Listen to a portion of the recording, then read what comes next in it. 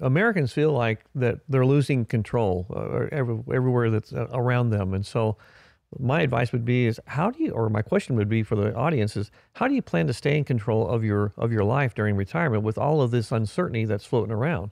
And you can do that. There are bubbles everywhere, as you discussed earlier. That as you said, there's geopolitical risk. Just this week, the Federal Reserve has started to raise interest rates again.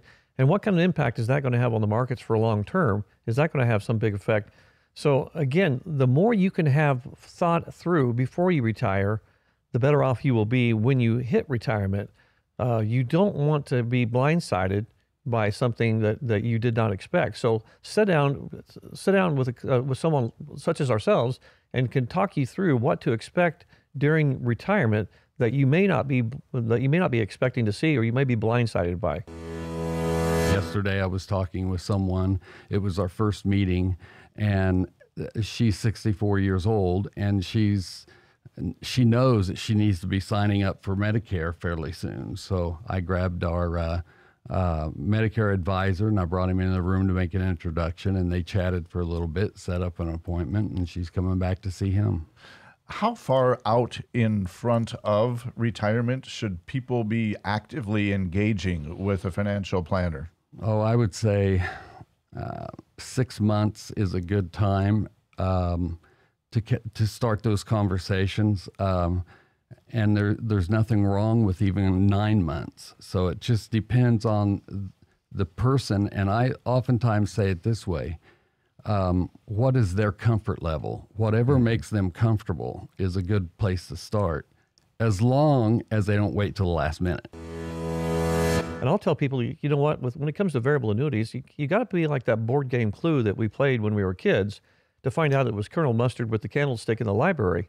You got to find this piece of information on this page and this piece of information on that page.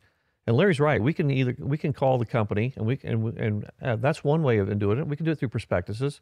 We've got several tools that we can use to try to peel the layers of the onion that is variable annuities to help people understand what's going on. Once people understand what's going on and what they're getting for what they're going on, it may be a good thing for them. It may be a bad thing for them. When do you want to know what's going on? Before it costs you lots and lots of money, or after the fact? What is the basic difference between traditional Medicare and an Advantage plan? Yeah, that's a really great question that you asked me, Rick. It's really funny because there's a lot of media and advertising out right now about Medicare in general, and it's very hard to distinguish the difference between when they're talking about a Medicare Advantage plan versus a Medicare supplement. So when you look at a Medicare supplement, that is what I call a pay-as-you-know. You kind of have a set monthly rate that you are paying, whether or not you are using those medical benefits. Whether you're going to see the doctor or not, I'm paying a designated amount each month. Where a Medicare Advantage system differs in the fact that you have co-payments built in all along the way, and they often come with little to no premiums. So if you're not going to see the doctor, you actually may not have any monthly cost for your medical coverage.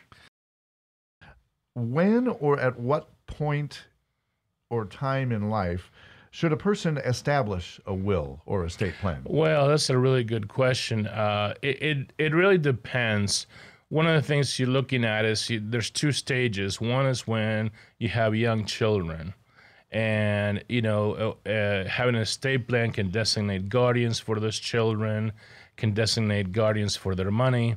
So all of that, so that at that point, it's a good position to plan for your estate.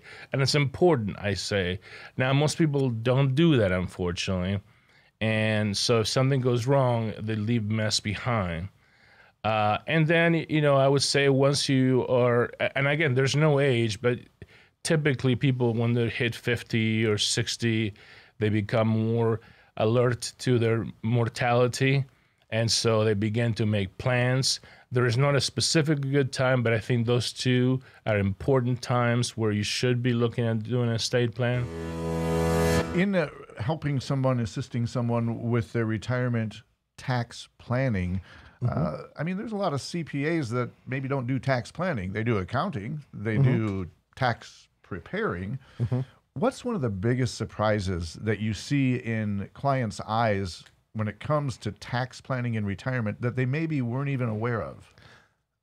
I think the fact that they can make decisions that will change the final outcome. You know, people are often, kind of in a kayak going down the rapids, right? And they're just kind of at the mercy. They feel like they're at the mercy of the waves and the rapids and whatnot. And in fact, when people find out, no, they actually have a paddle in their hand and they can make decisions and do things intentionally that changes their outcome, I think is often a pleasant surprise for people.